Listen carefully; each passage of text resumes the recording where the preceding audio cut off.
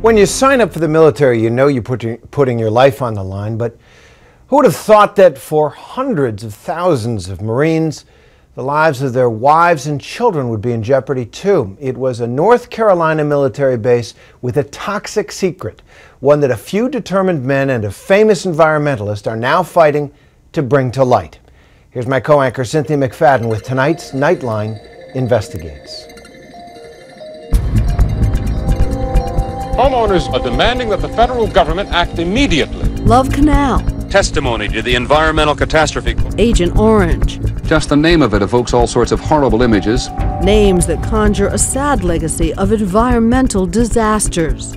Hollywood even made a movie about one such mess. My name is Erin, and I've brought some information today. In which Julia Roberts plays Erin Brockovich, the tough-talking broad turned environmental crusader. You're sick, and your kids are sick because of those lies. The real Erin Brockovich now travels the country. I'm not taking it anymore! Working for a law firm to mobilize people to fight against pollutants in their own backyards. Her latest target may surprise you, the U.S. Marine Corps. The issue, what may be the largest water contamination in American history. It happened here, of all places, Camp Lejeune in North Carolina, the largest training base for Marines in the world. For a 30-year stretch until the mid-1980s, the Marines of Lejeune and their families drank water laced with cancer-causing chemicals like benzene. Hundreds of thousands were exposed. Many died, and others are still getting sick today. Jerry Ensminger is a career Marine who raised his family at Lejeune. There are people alive that can be helped and need help. That's my priority. Mike Partain has joined him in this crusade. And this is where people were working. I was a drill instructor. I trained over 2,000 new Marines. I'm from Camp Lejeune. There's been a Partain in uniform for 4 generations. Mike's father was stationed at Lejeune when his mother got pregnant. Today, he's an insurance adjuster in Florida. State Farm, this is mine. For both men, the tragedy is personal. Janie died in 1985. When Janie was diagnosed, I went into shock initially. Jerry lost his beloved daughter, Janie, to leukemia when she was just 9 years old. She said, "I love you." I said, "I know." I whispered in her ear, I said, "It's time to stop fighting." And Mike himself became sick. In April 2007, I was diagnosed with male breast cancer, which is extremely rare, especially in young men.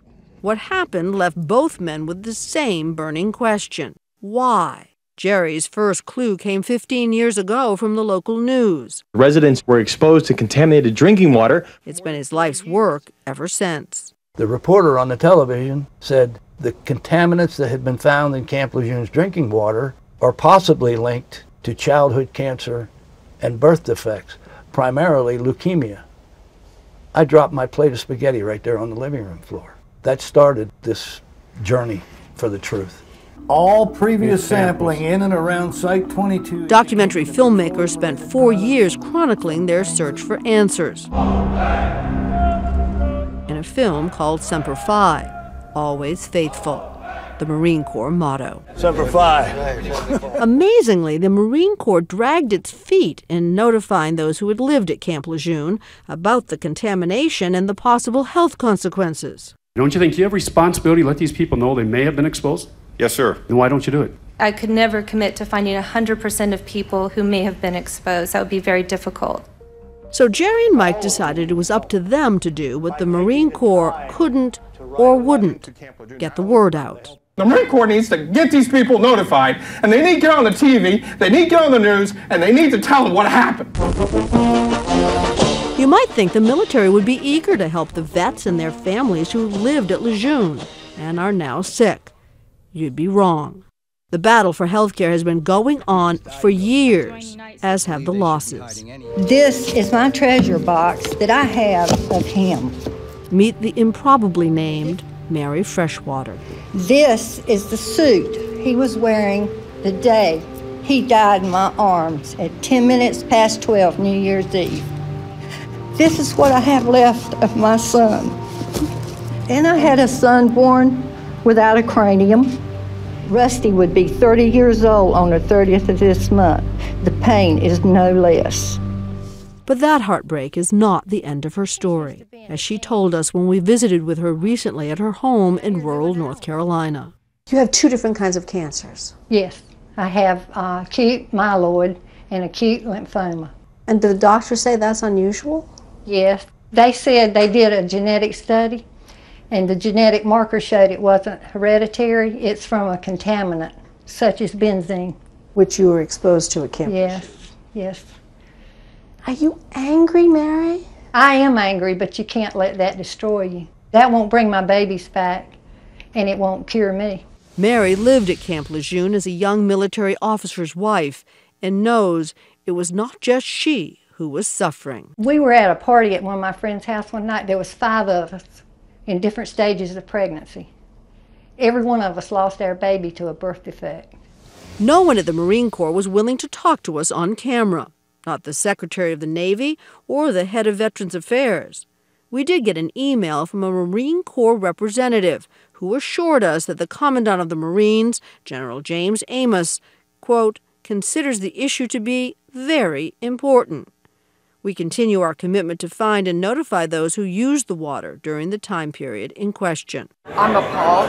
I'm going to help in any way that I can. Recently here in Washington, Jerry has enlisted a little star power, Erin Brockovich, who has 2 children of her own in uniform. It's scary to see the tens of thousands of people Hundreds are going to be afflicted by this. It's insanity. A bill has now been introduced in Congress called the Janie Ensminger Act to provide health care for those from Lejeune who are sick. May God bless Janie, and may God bless you for bestowing this honor upon her. Can you win this? Yeah. Yes.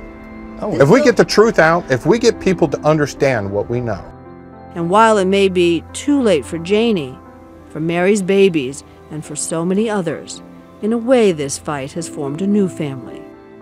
For Nightline, I'm Cynthia McFadden at Camp Lejeune.